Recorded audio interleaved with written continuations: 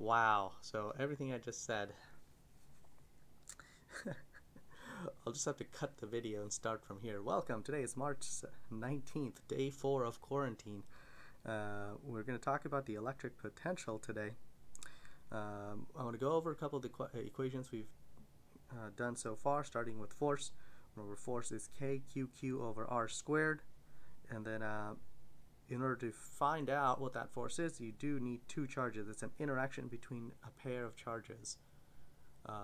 In this example, we have a plus and a minus, so that's attractive. And what the force does is basically tells us what the acceleration will be for each charge, because we can take that force divided by the mass, and that will give us the acceleration.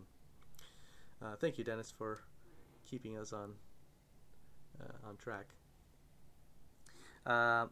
But this acceleration is only good for that instant moment. This is an instantaneous acceleration. That's because as soon as the objects start moving, their separation distance will change, and when the separation distance changes, the force changes, and when the force changes, the acceleration changes, and it goes on and on every one iteration at a time, one time frame at a time. You have to recalculate acceleration over and over again.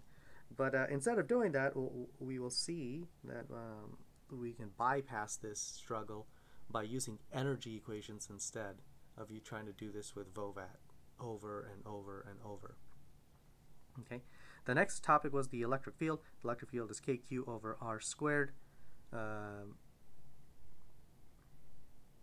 And this is the strength of the space around a single charge. Okay. Force required two charges, KQQ, whereas the electric field requires just one charge, KQ. This is the field around a single charge. So if I had a single plus 1Q charge and I'm some R distance away, okay, we know that the electric field will point away from the positive in that line of action, away from the positive charge, and the magnitude we can get it by multiplying KQ and then dividing by R squared. Right? So if I had a different charge, same size, they could be the same size metal balls, but this second one just lost more electrons. It's positive, but we'll make this one plus 2Q. Okay, so it's twice as powerful. So if I am, a similar distance away in R, so this is R as well, okay, how would the electric field be different? Well, with a stronger charge, the electric field, notice how the charge is twice as much, the electric field will be twice as much. Look for patterns in your equations. The equations aren't there just to do some plug and chug math. We want to be able to make predictions when we change our system. So in this example, we went from a plus 1Q to a plus 2Q. When we double the charge, the electric field doubles. And we can represent that doubling by drawing a line or an arrow that is twice as long. So twice as long. Alright. So it still points the same way, except it is much stronger. Okay.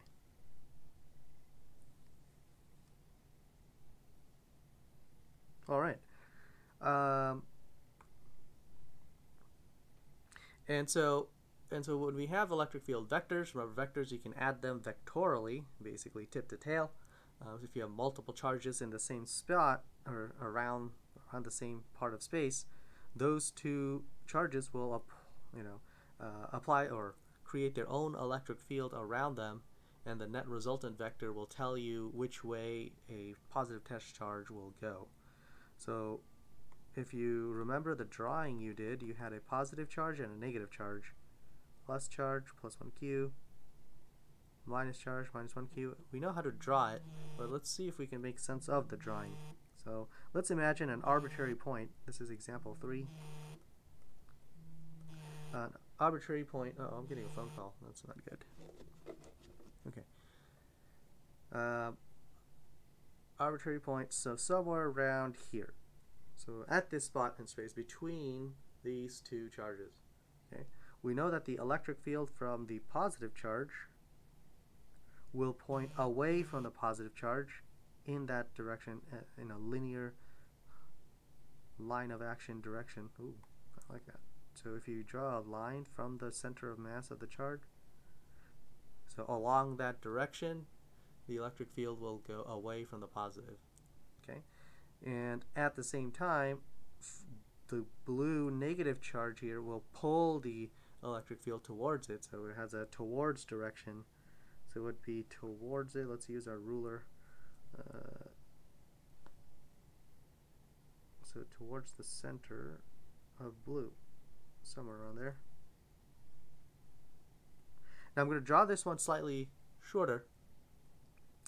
The only reason is that even if the charges are the same, +1 in magnitude. Oh no.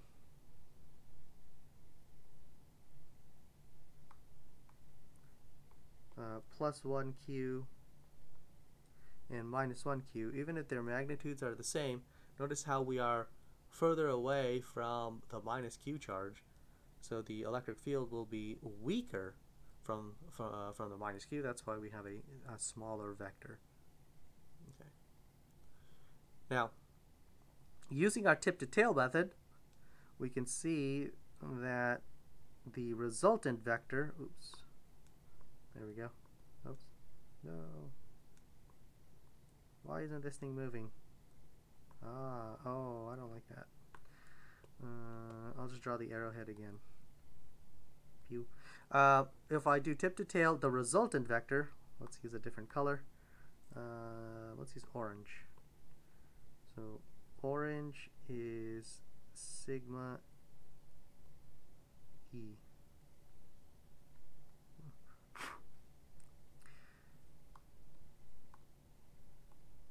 Alright, and this vector here is the resultant vector. That happens to be the tangent vector to the curve of the electric field line. Remember, the electric field looks something like this. Oh gosh, if I can draw it. It looks like a parabola. Remember, these ones are straight, this one's like a parabola. So essentially it's kind of higher. There, now it's better. This orange line, the orange arrow, is actually the tangent vector at that spot to the electric field line that curves. Okay, so that's what the resultant electric field means. It is basically the tangent vector to the electric field line curves that you drew on Monday. Was it Monday? I can't remember. Okay, so when we're adding vectors like this blue one, the blue one is E2 from charge 2, and the red one, which is E1,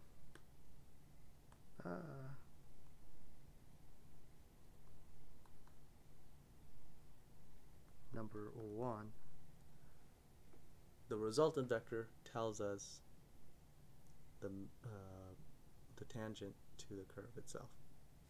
Okay, so that was electric field. Finally, yesterday we started talking about potential.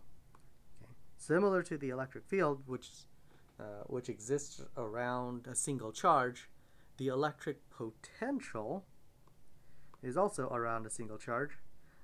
One of the primary differences is that the potential is a scalar instead of a vector, which is good for us. Now we don't have to worry about vector components, no more Pythagorean theorem. When you have scalars like V, so electric potential,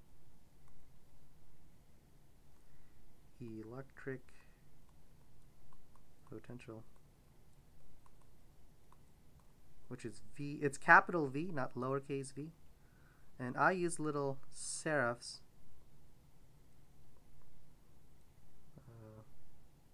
for the difference. Actually, I shouldn't do that yet. Let's not do that yet.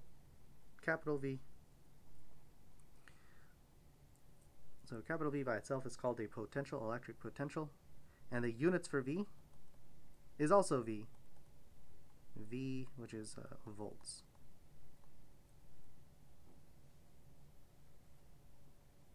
The units are V's, which stands for volts.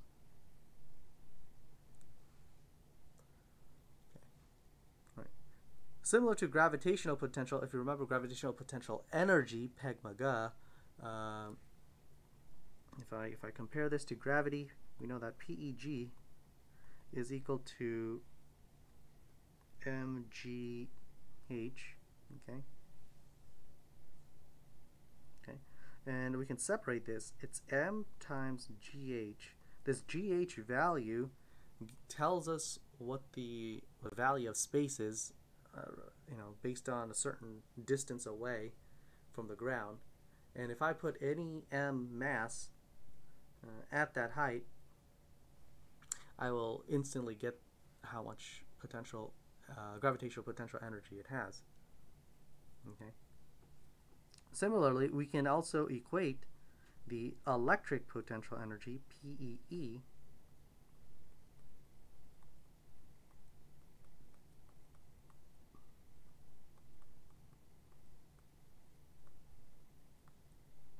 the energy must be equal to, instead of mass, we're going to use charge. And instead of this gravity times height, we're going to use this thing called potential, electric potential V.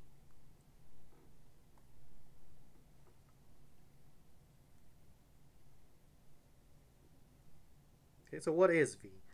Well, V is a way for us to figure out what the energy will be for a charge. V is another mapping of space, okay, where this is a scalar quantity. V is scalar, which means it has no direction. Whatever. Does not have direction. Okay, it's just a value, but it can be plus or minus. However,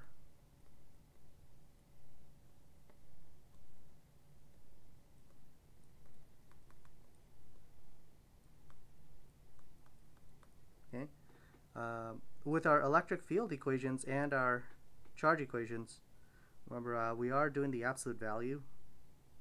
So I'll just absolute value the whole thing. But you're absolute valuing the charges. You can't plug in the plus or minus minus q's, because that'll give you a negative force. You have to find the direction on your own based on the law of attraction. So if they're repelling or attracting, you have to figure out the direction based on that instead of what the plus or minus will give you.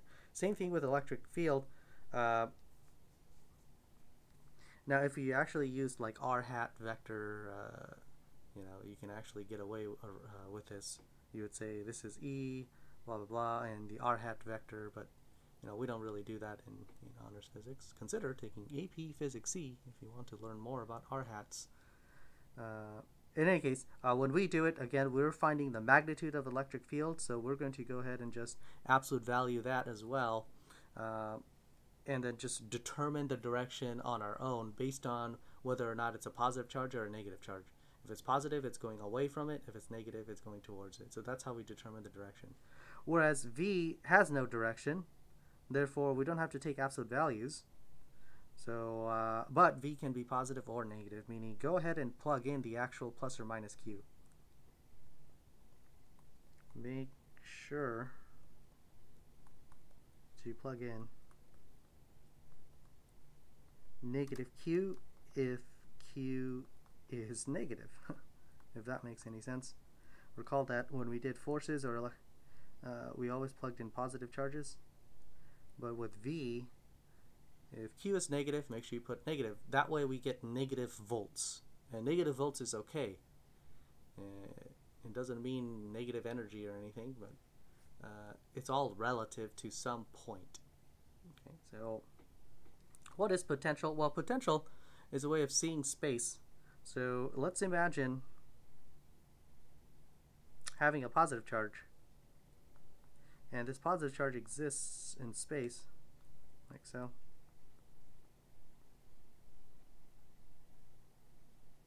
So nothing else around it. It's far away from everything else. And having a positive charge like this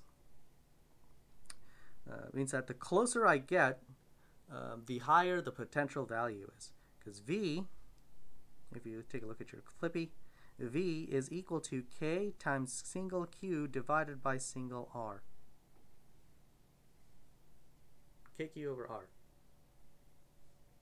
Therefore, the closer I get, the smaller this r value is, the greater the value of our V, our potential. You want to imagine kind of like a mountain.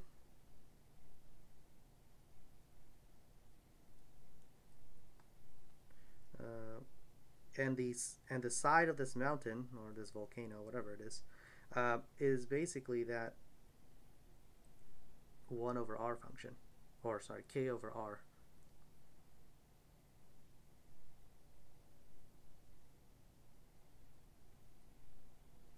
Okay, so around this positive charge, we're drawing this mountain top. Here we go.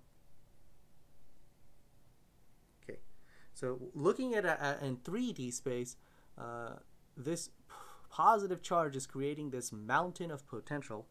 This is a theoretical concept, an abstract concept, a mountain of potential.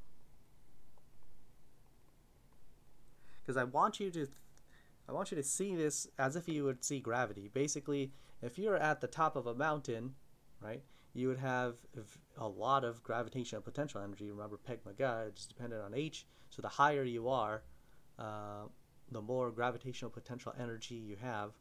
And so the closer you are, closer in this axis here. So if the charge was at the origin, the closer you are, the stronger that potential is. Okay, and it kind of now there's no really real way to get to 0r, because once you get to 0, you plug in a 0, you actually shoot off to infinity. Whoa! But typically there is a limit to how close you can get to a charge. It's basically the body. Once you get to the body, you've kind of reached its limit, and that's how tall your mountain should be realistically. But theoretically, if you can go inside the body of the charge, then it will just keep on going and then shoot off to an infinite height, an infinitely tall mountain.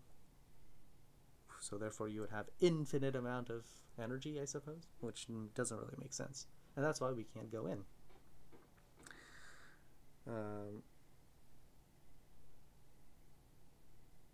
Okay, consider taking AV Physics C to learn how the charge doesn't even exist. Oh, just kidding. Anyway, so we have this mountain, and at different distances away from the charge, so maybe at like this distance, you see that it is a different height. Meaning the further away we go, the weaker it gets. Whereas negative charges, you want to look at it as like a trench down below into the depths of the ocean. A negative charge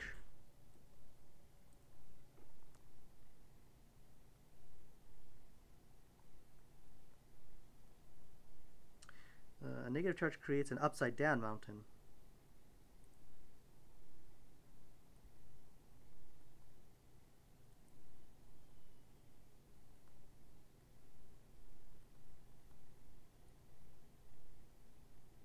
Anyone remember where we have like these flat top mountains? Isn't it like South America and like Chile or something? I can't remember. If you know, please type in chat where you've seen these flat top mountains. It's not really like a volcano, but it's an actual mountain, but it's like super flat. I think it's Chile. Someone, if you know.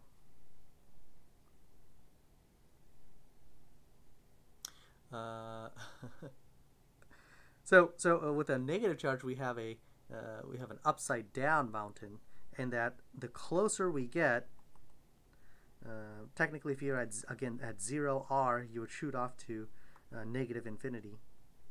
Whoa, we're gonna fall forever. But again, theoretically, you should not be able to go inside the body.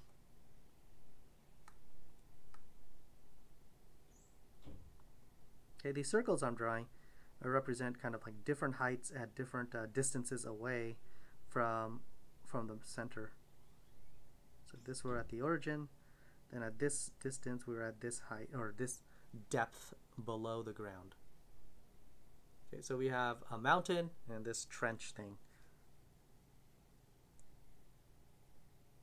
All right, so that's the conceptual understanding of what potential is. So electric potential, we want to relate it to gravitational potential in that it kind of represents the gravity times the height value, meaning the higher you are up a mountain, the more potential energy you're going to have. Now, if you go below ground, technically you have negative potential energy with respect to the ground being zero energy. Right? Remember, we can actually set our initial height to be zero at anywhere relative to the ground. You know, being below ground gives you negative peg-mega, whereas being above the ground would give you positive peg-mega. Peg-mega.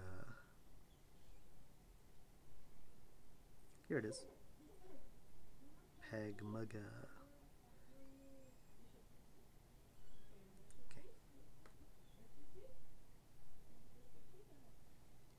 Mr. Z, can I rewind this? Yeah, remember, once I end the stream, you can actually go to the video section and just watch the whole thing.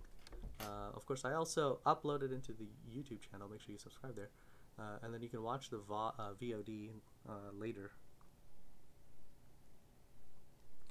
The potential is kind of like a circle around your charge. So let's do some other models. So let's say I have a positive charge of, let's use some numbers. Y'all have your calculators out, or you can use Desmos, or you can use wolframalpha.com. So let's say this is a +1 microcoulomb charge. 1 second.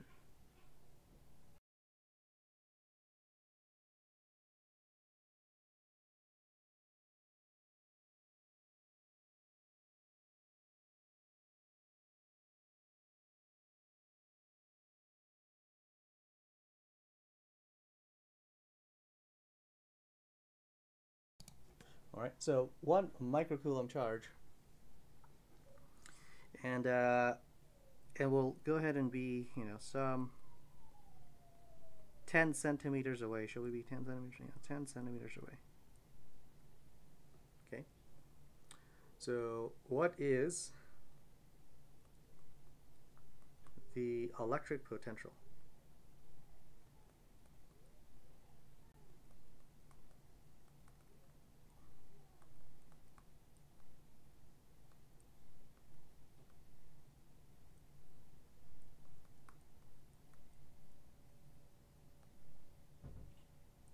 Okay, so what is the electric potential? Now, make sure you read the words carefully. Oh, yeah, you can also do that. It's because the Twitch, I believe, like continuously records, so you can actually do that. Go to the video section. And then once the video ends, you can come back to live. Make sure you read the questions carefully. If it says electric potential, we're talking about V. If it says electric potential energy, then we're talking about energy, which is the PEE, the potential and electric potential energy. So this one just says electric potential, so that's just V, and we know that V is equal to K times Q divided by a single R. Okay? And we know that it's a scalar, so we don't have to worry about vector components and stuff. So what does this mean? Well, it means that there's a certain amount of potential. It's like the elevation height based on this distance. How tall is the mountain when I am 10 centimeters away? So how high is this? That's what we're trying to find. Okay, and we have maps called contour maps, and these contour maps do the exact same thing. Kuya is here. Hey, Casey. Kuya Casey's here. All right, so that would be 9E9, it's the same K, times the charge, which is 1 microcoulomb. Yeah. Anyone remember what micro is? Chat. What is micro? The mu. 1 times 10 to that. Hey, thanks for following, Crafty Alligator. Kuya Casey, what's micro?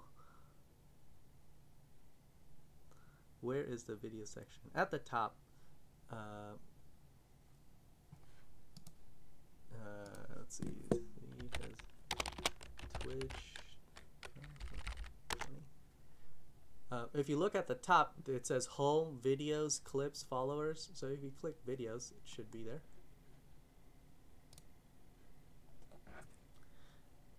Christian, very good. 10 to the minus 6. 10 to the power of negative 6. That's what he said. What are you talking about? 1e negative 6. Okay, divided by the distance. Of course, we don't want to slip on a banana peel. It's 10 centimeters, so that's 0.01 meters.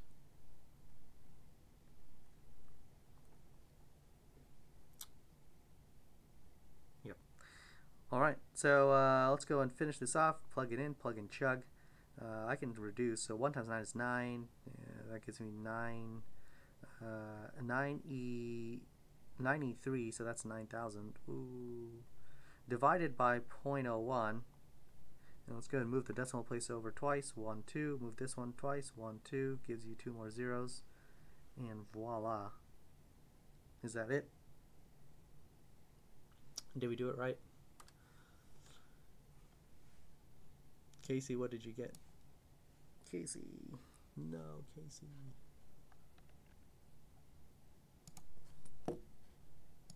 So 9e9. Oops. 9e9 times 1e negative 6 divided by 0.01.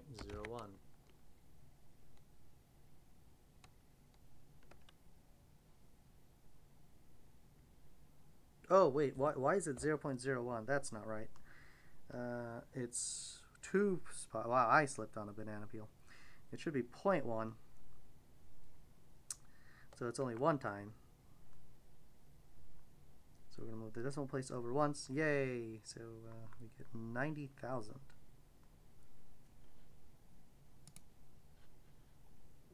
I slipped. No, you didn't slip. I slipped.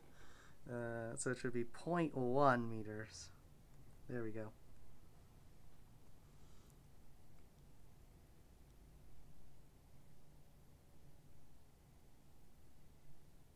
Yep.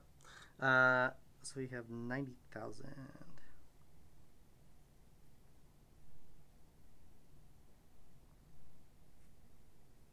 All right. Ooh, that was tough. Now, what does this 90,000 volts mean? That's quite a lot, actually. Well, any spot that is a distance of 10 centimeters away, okay, any spot that is 10 centimeters away, so essentially, based on this r distance of 10 centimeters, I can create a circle with radius r. Okay, so this is the 90,000 volts circle. That's because any point on this circle is 90,000 volts. All right. Where's the tardy? Yeah, tardy slip. Gimme. Okay. So remember, imagine this positive charge being our big giant metal ball, the Van de Graaff generator. So if you're close enough to it, remember that the charges that build up on it will jump to you, and you get shocked. Typically, the breakdown voltage of air was about 30,000 volts per millimeter. So that's at 10 centimeters, at 10 times that. So this is technically not enough to see the lightning.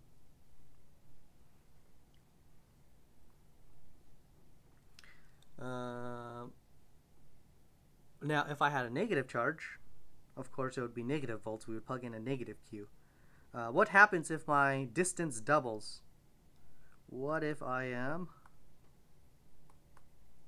instead of 10 centimeters, I am 20 centimeters away? What happens to my voltage? Oh, sorry, I shouldn't say voltage. I should say volts. My electric potential. So now, if I go back to my mountain, instead of being, you know, this isn't drawn very well, actually, now that I think about it.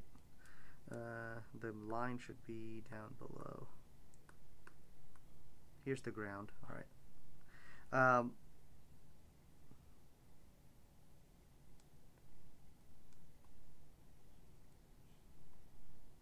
There we go. This is a little better. If I am 20 centimeters away, somewhere around here, how tall is the mountain now? And that's what we're going to look at. If I double the distance, as you can see, it does decrease. How much? Well, yeah. So let's do it with variables only, right? Remember, KQ over R gave us 90,000 volts. Instead of plugging in KQ over R, we're going to plug in KQ over 2R. Well, it's twice the distance. And what is different between KQ over R and KQ over 2R? It's this 1/2. Okay, so that's how I want you to solve it. That's how I want you to think. That's instead of just plugging in numbers and trying to get a number, some answer out. Look for patterns. Right? We double the distance. We get a 2R, a 2 in the denominator. That means we cut the voltage the volts in half. I shouldn't say voltage. I should say volts. The volts in half, which is the electric potential. So we have 45,000. Yep. Okay, so the further away you are, the weaker it is. Right? When is it 0 volts?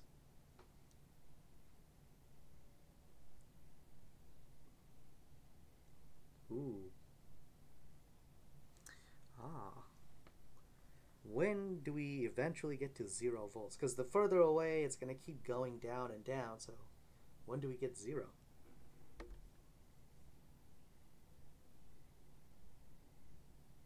Is there a 0?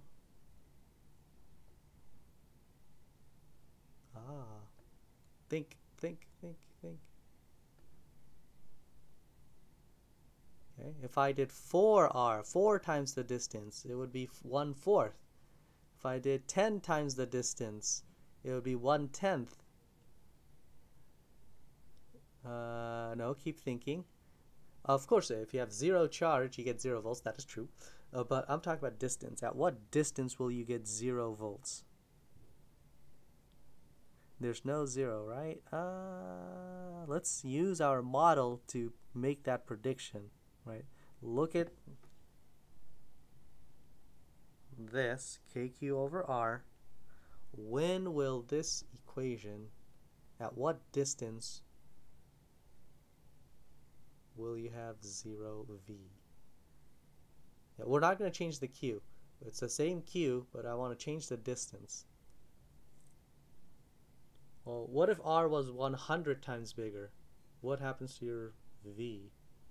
Well, at 100 times, it would be 1/100th, right? If R equals 1000 R, then V equals 1/1000th of V original. This is capital V, by the way, not velocity. This is potential V. So it seems like the greater the distance, the weaker or the smaller this number is getting, right? What if R was 1 million? If I'm 1,000,000 times farther away, well, then V would equal 1/1,000,000th of the original. So if R is infinitely far away, if R was infinitely far away, yes, if R was infinitely far away, so we have to be, so if I go back to this model, the mountain model, I have to go so far out to infinity to get this mountain to flatten. So I have to be all the way out to infinity. Ooh.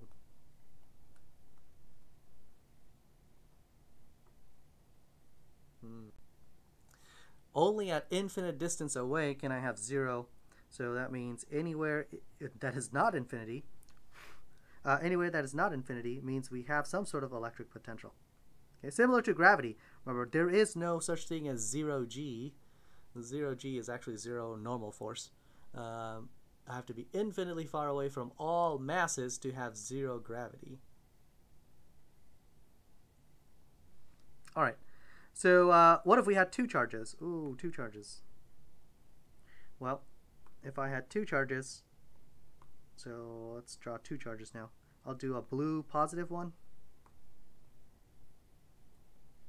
That is plus 1 nanocoulombs. Ooh, nano. Infinity sounds pretty far. Yeah, it's pretty far. It's going to take us a while to get there.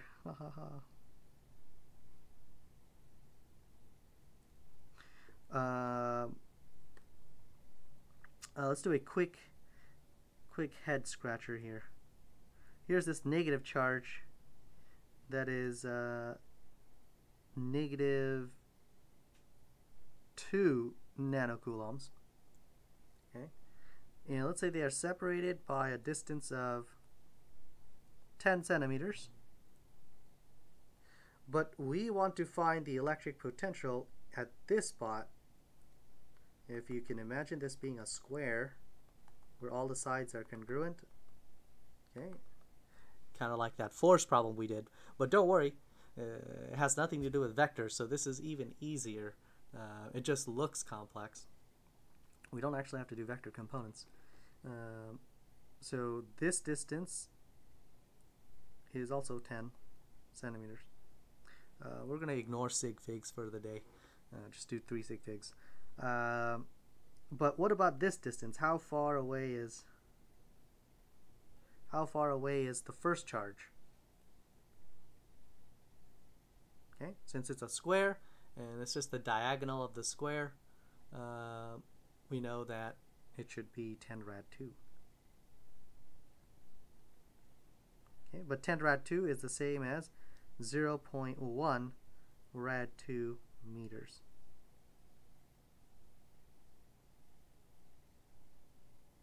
.1 times rad 2 in meters. Alright, so we have all the distances. Now we're just trying to find the total volt. So find the sum of all the voltage, or V total, V tot. We'll call this X. At X. Okay, so V tot, because it's a scalar, we can just add them. It must be V1 plus V2. Okay, V1, this is number 1. And this one's number 2. V1 is the electric potential around electric potential around charge number 1. Okay, so V1 would be K times Q1 over R1, and V2 is the electric potential around charge number 2 at that distance. And all we're doing is finding the intersection of these two arcs, the blue arc and the orange arc, because remember they create circles around them, right? So remember these circles? Based on the distance, you have a circle of voltage, meaning any point around that circle is that same volts. And so these two circles are kind of intersecting, giving you the net value. So that would be plus KQ2, I'll use a slightly thicker, KQ2 over R2. And so this is 9E9 times 1E-9 divided by 0.1 rad 2. plus 9e9, and because it's a scalar and v can be plus or minus, you have to plug in the charge if it's negative. So I'm going to plug in negative 2e negative 9 over 0.1. Okay, so the blue one gave us some positive volts. How many volts? Well, 1 times the 9's cancel. Pew, pew. 1 times 9 is 9. 9 over 0.01 rad 2, whatever that is. 9 over 0.1 SQRT2.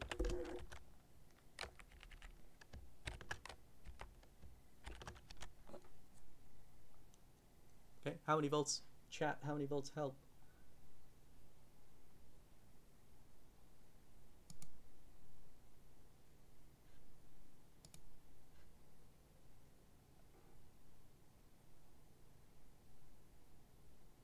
Okay.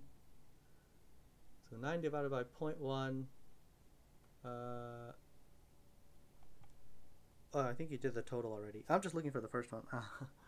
The first one gave me 9 divided by 0.1 square root 2. That gives me what? Positive 63.6396396 dot dot dot dot dot. So that's the first one, and then the second one is some sort of negative number, right? So we get negative 18 divided by 0.1, which is just 180 negative. And so the total must be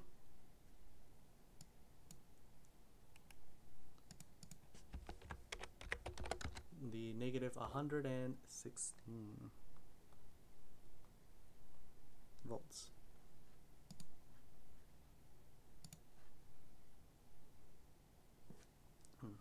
All right, so that means that the positive charge gave us a positive volt.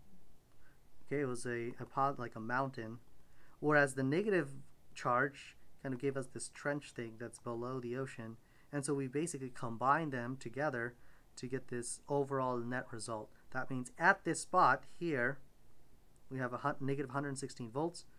The orange line is negative 180. The blue line is positive 63.6396 volts. And by intersecting them, we intersected their magnitudes, and which means just add them up, and that's all. So potential, a lot easier than force. Well, with forces, we'd have to do vector components, and it would be crazy, like it's away from the plus, towards the minus, and blah blah blah. And well, that's electric field at least. So with electric potential, we don't have to do vector components. There are no vectors. They're just magnitudes, and you just add them up. All right, that's it for electric potential. Tomorrow we'll cover electric potential energy, put it all together, answer questions from the next Mastering Physics homework, and talk about oh wait, I was supposed to talk about charges. Yeah. All right. We need to make a quick chart of data. This will help us get going tomorrow. So let's make a chart of particles.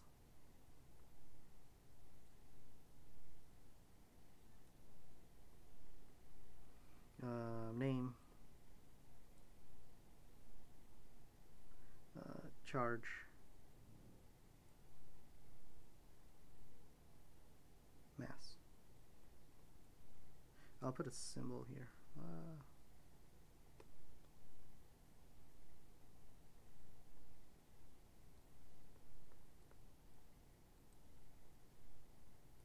Okay, so first we have the E minus. E minus is the electron. And we know the charge of the electron is negative 1.6 times 10 to the negative 19 coulombs. Okay. The mass of the electron is 9.11 times 10 to the negative 31 kilograms. Or 10 to the negative 31st power. Okay. Then there's this E plus for every E minus, apparently there's an E plus somewhere out there in the universe called a positron. Ooh. We're going to have Megatron pretty soon. A positron is the opposite of an electron. It's similar. It's still made of matter, but it's called antimatter. It behaves similarly, except it has a positive charge instead of a negative charge. So it's positive 1.6 e negative 19. And the mass of the positron will be the same as an electron, I guess. So now it is real. Apparently, you can find them, especially in radioactive or nuclear chemistry and radioactive decay. When I guess proton turning into a neutron might shoot off a positron, I suppose. So this is antimatter. Why is it called a positron instead of a proton? This is not a proton. Remember, electrons are really tiny, and so this is just as tiny, except it has a positive charge instead of a negative charge. So it looks almost like it's the counterpart to the electron. It's kind of like a yin and yang relationship in that for every matter, there's also an antimatter, and when matter and antimatter kind of crash into each other, they annihilate and turn into pure energy. Yeah, it's a positive electron, basically. But you don't want to call it an electron, because electrons are electrons. This is called a positron. Same mass, different charge. So just as tiny. Whereas protons are like 2,000 times bigger.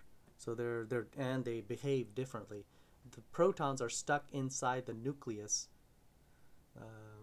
And so for every matter of it, apparently there's an antimatter form of it. So technically, somewhere out in the universe, there is antiprotons and antineutrons and so on. But we're not going to discuss too much about those things.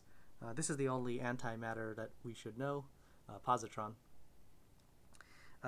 P plus is the proton.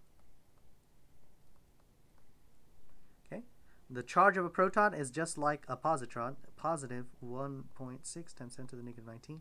So a positron and a proton have the same charge, but they are vastly different in size. A proton has a mass of 1.67 times 10 to the negative 27 kilograms.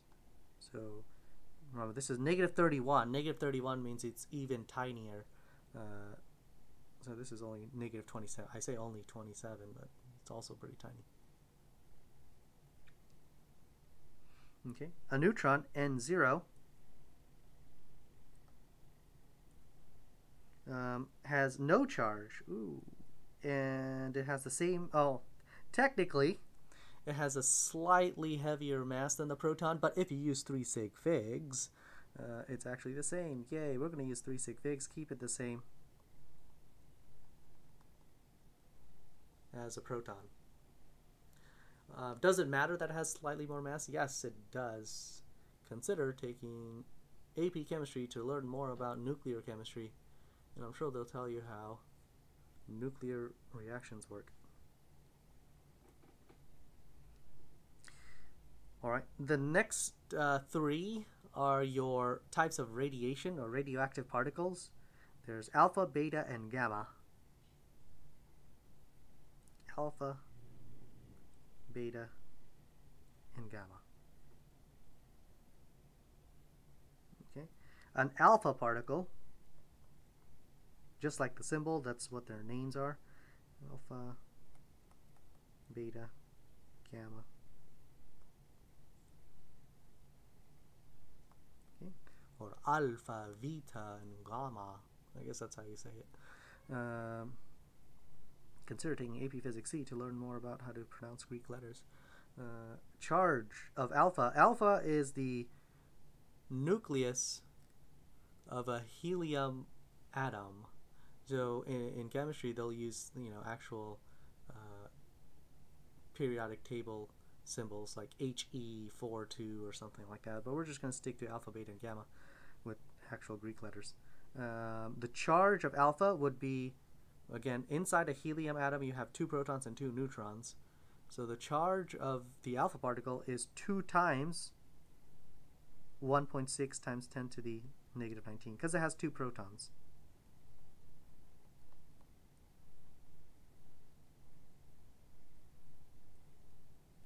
Okay.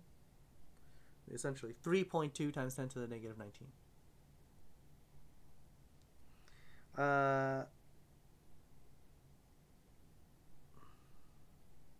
The mass, of course, is 4 times 1.67 times 10 to the negative 27 kilograms. It's 4 times because it has 2 protons, which are both 1.67s, and then it also has 2 neutrons. So the mass is 4 times bigger, whereas the charge is only twice as much. Yeah. So alpha particles are actually a weaker form. The strength of the radiation goes higher as I go down from alpha, beta to gamma. And we know what gamma does, turns you into the Incredible Hulk. But alpha particles, you can kind of block it off with just clothes or a lab coat or something. Just normal, clothes will just bounce off the alpha particle. Whereas beta, you technically want to wear some lab coats to protect yourself. It can penetrate. Beta is actually a super high charged electron. It has the same charge. Now the mass is kind of interesting. It is slightly more. I'll put a plus, but we're not really going to use it. That's because depending on the velocity, you actually start gaining something called kinetic mass. The faster you go, the more massive you become, and so your actual mass is your rest mass plus the kinetic mass, and the beta particle kind of gets shot out of the nucleus of an atom during radioactive decay, so it's going to escape with tons of velocity. Therefore, it's going to be slightly more massive, theoretically.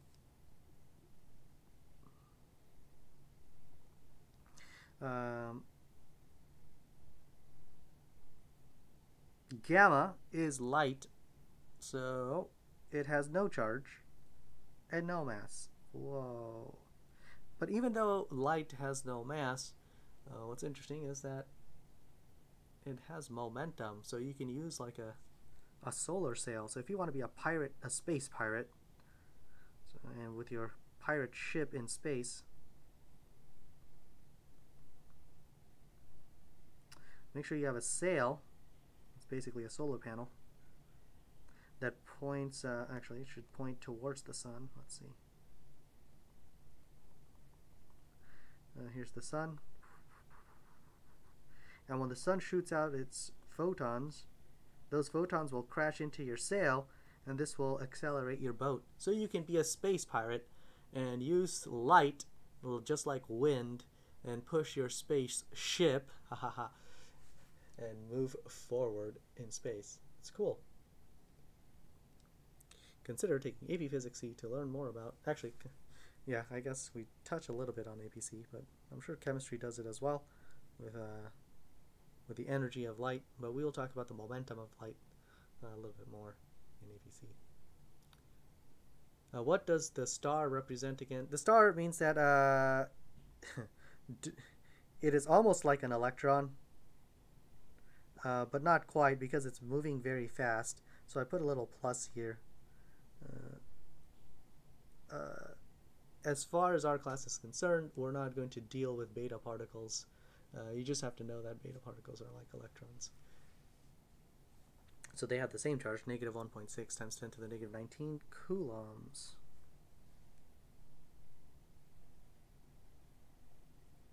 Okay. The star represents something called kinetic mass. Mass based on your velocity. Now with everyday speeds, technically, theoretically, if you're running around, you're more massive. But with everyday speeds, that difference is very negligible. But for things that move very quickly, that mass can actually add up and make a difference. Okay.